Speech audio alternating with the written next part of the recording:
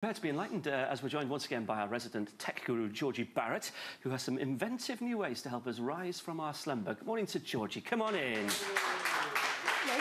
This one's for you. Oh, thank you very much. See, she brings me a gift. All will be revealed. OK, this is interesting. No one's ever brought a kettle on before. We'll get to that. So what have you got today? You've got apps that wake us up. Yes, I do. So let me show you the first one. It's called Wakey, and it basically connects with other people around the world. So you get a phone call to wake you up. Should we give it a go? Yeah, let's do it. OK, so there's 5 people currently wanting to wake up. So you literally press waking someone up. So obviously this is connecting with someone around the world who is currently asleep and wants to arise. Hi, Wakey. Please stay on the line while we connect. Hello? Oh, hello. Hello, good morning. How are you? Good morning. Are you tired? Very sleepy. Very sleepy. What time is it with you? Where are you? 6 o'clock in the morning. Oh, Good job, Wakey. You woke them up. Hope to see you soon again. Oh, I think she's gone. Oh, that's it. I don't think she appreciates I tell you what, she sounded like she'd had a really good night, hadn't she? I think maybe she didn't want to be woken. Don't be calling me. She did That's the set part you want alarm next. for No that lines to learn. Did you have a good night? Looking forward to the day. I very much enjoy it because I have a very lovely conversation with a stranger from around the world first thing in the morning. Quite seriously, though, and let's say, but if you're lonely and you live on your own, it might be a nice way to wake up. You don't know who's going to... Yeah. There is someone calling in again. Do you want to do another one or should we leave just it? very quickly, why not? Yeah. Hello. Hey, Hi. how are you? Oh, we're good. Have you ever watched Desperate Housewives? No. Oh, that's good. Where are you calling from? I'm originally from Saudi Arabia, but now I'm in the US. Oh, okay. Well, we're here in the UK doing a television show, and we just wanted to say good morning. Hope you have a fantastic day. Thank you, you too. Bye. Thank you. Bye. He sounded a bit sleepy, but we woke him up. We woke him up, and when he realises that he's been on TV, then I'm sure he'll wake up a lot more very quickly. And let's face it, we managed to get the only person in the States who didn't know what Desperate Housewives was. It was brilliant. Right, what else have you got? Yeah, let's move on. iCookie is basically an alarm clock that links up to your bank account and also a charity of your choice. So every time you hit that snooze button, an amount is donated to charity. So it's a win-win situation. You may be late for work, but at least you've donated a couple of quid to charity. OK, and you have to hit the snooze button. I'm just imagining now that the 4 of us went out for a night out, and the alarm goes off. I've lost my phone, don't even know where it is. It's not kind of it's clocking about up the... snoozing.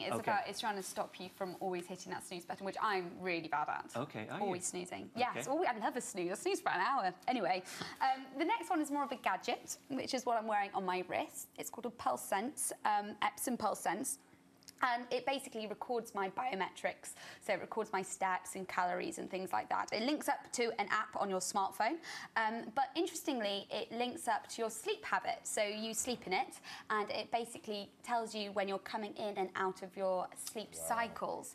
And that links up to an alarm, and then the alarm wakes you when you're sort of at the best time to be woken. The So at your optimum time. lightest sleep, I presume? Yeah, so you wake up feeling refreshed. What do you think of this, Dr. Dawn? Well, it's interesting. When you talk to people about, you've heard the wives' tales of you mustn't wake somebody up if they're sleepwalking because you might give them a heart attack. And like most old wives' tales, there is an element of truth, and that is that when you sleepwalk, you do that in your deepest sleep. So actually, there is some logic in saying if you wake up in your lighter sleep, which you would do naturally, then that's probably better for you. But you won't have a heart get attack. quite a few of those in the market. I know there's a Jawbone and an Up that I've used before, and they're really clever because they do, they count your steps and everything. Yeah, smartwatches generally, and actually something that's really going to play into like medicine and research and things like that, because if everybody's recording their sleep habits, or if they sort of do it for their heart rate or blood pressure, then it's really useful. The Apple Watch at the moment actually links up your blood pressure to your GP. So, yeah, you get more accurate readings. Yeah.